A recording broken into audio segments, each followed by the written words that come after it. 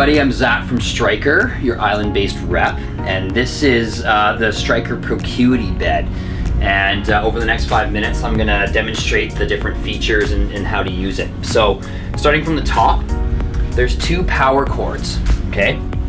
One powers the bed, the other powers the auxiliary outlet on the end of the bed, and we will get there later on, okay? So that's why 2 power cords. This is your 2-stage IV pole, okay? To lower it, like that, and then like that.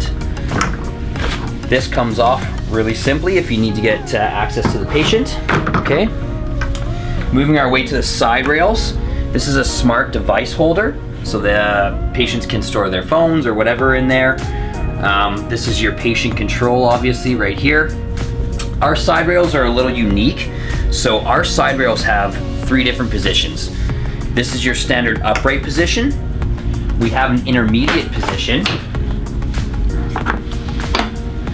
like so, and that's good for getting in and out of bed. So if I'm getting out of bed, I have something to hold on to, okay? So maybe that, you know, helps them from not reaching from you, maybe a little bit less work for yourself. And then if I'm getting in bed, if it's in the standard upright position, I'm about 5'11", my feet are down here, okay? So you're gonna have to scooch me up the mattress. If you go into intermediate position, I still have some coverage, I have something to hold on to, and now I'm here. So you won't have to scooch me up. So subtle, but a really nice feature there on the side rails. Some basic controls here from the side rails as well, like so. Moving down to the frame, I'm just gonna lift the mattress up here. So let's talk about restraints. These are compatible for Pinnell. So this is your kind of mid location, or you can use here, depending on what kind of restraint you're using. And then of course, at the head and foot end, you have some right here. And then the same kind of loop down below. Right there. Okay. So I'm just going to raise the bed a little bit, or the head of the bed I should say. This CPR lever will just get the head of the bed flat really quick. So, like so. This is your Foley bag hook. This is really important. Hang it here, because if you hang it here, it will not weigh the Foley bag with the patient, okay? If you hang it here, it will. So you'll get a little bit more accurate weight, which is important from the bed exit alarm.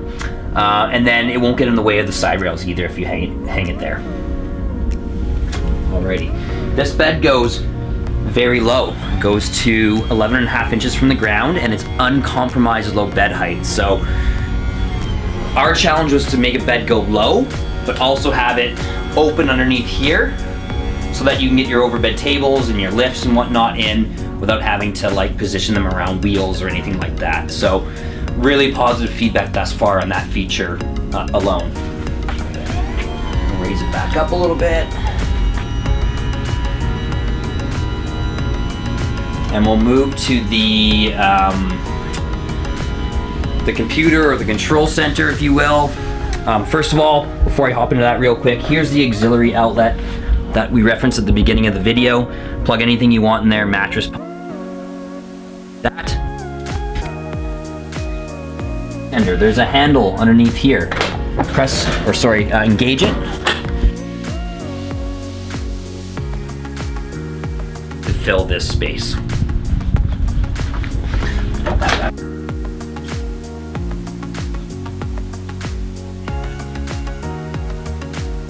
Or anything else you might need to kind of have at the foot of bed. Okay, so first things first, with any bed, you're gonna wanna zero the scale. In order to do that, we're gonna tap the scale icon, and we're gonna tap 0. New patient, yes. Of course, we're gonna wanna have the linens and the pillows in bed, but for this sake, we don't have that this time, but that's good practice. So now that the bed is zeroed, we're gonna go ahead and get into the bed exit alarm, but before we do that, there are some other functions from the scale menu. So you can save weight, you can track weight, you can add or change equipment. Because we're gonna try and keep this video pretty brief, we won't go into that, but do play around with that when you have a sec. Okay, so this bed is smart. So for the bed exit alarm, and Dallas, maybe if you just wanna come to the screen here, if a patient gets in bed, it's gonna automatically prompt you to set the bed alarm. So I get in bed, it detects weight, okay? It's gonna ask you if you wanna turn the bed alarm on. So in this case, we will. Perfect. And it's gonna default to the middle sensitivity zone. That's what we call our fall risk zone. So it's gonna allow me to move amongst the bed, okay? It's gonna allow me to get my feet here. But as soon as I kind of get my ankles off and I take a little bit of pressure off my butt, it's gonna alarm, okay? So we'll hit stop. And so that's the metal sensitivity zone. We'll show you the lower sensitivity zone. If we can just tap this button here. Dallas, please. Okay, turn it back on? Yep. Turn on, and then maybe just tap the lower sensitivity zone there. Okay. Low. Yeah, so this is, I'm gonna be able to get to my feet. This is more about wanting to know if a patient's out of bed versus them getting out of bed. So I'll just demonstrate that right now.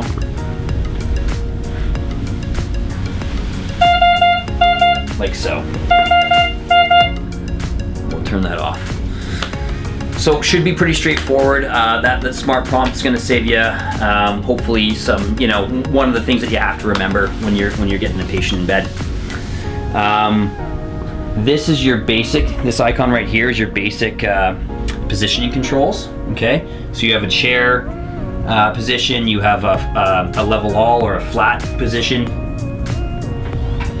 Notice that it's going to show you degrees on the screen as you raise things, and it's going to show you the height of the bed as well. Here are your Trendelenburg and reverse Trendelenburg. It's going to be a press and hold for all of those buttons.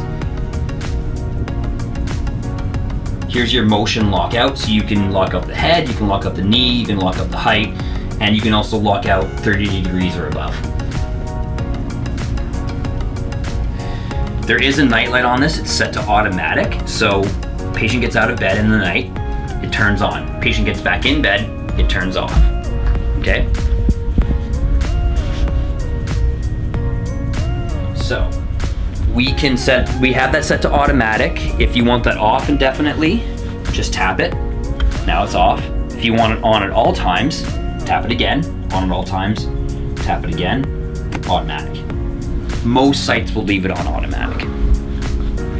And finally, this is what we call iBed Watch. Okay, this is a bed configuration monitoring system. It's a fall prevention tool. So let's say all you care about with this bed is that the two top side rails are up at all times, okay? We're gonna select those. And this LED light is green. Green means good, we're in compliance because both of these side rails are up. Let's say a family member comes in, drops the side rail for their visit, and then forgets to raise the side rail when they leave. Well, from the hallway, you're gonna be able to see that something's up with this bed because it's flashing an amber light. You're gonna look on the screen, it's gonna tell you where the problem is. As soon as we raise this back up, it's gonna go to green.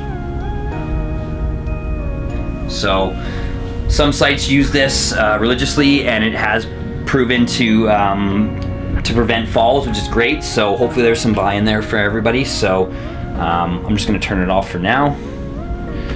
And that would be your kind of quick rundown of the ProCuity bed.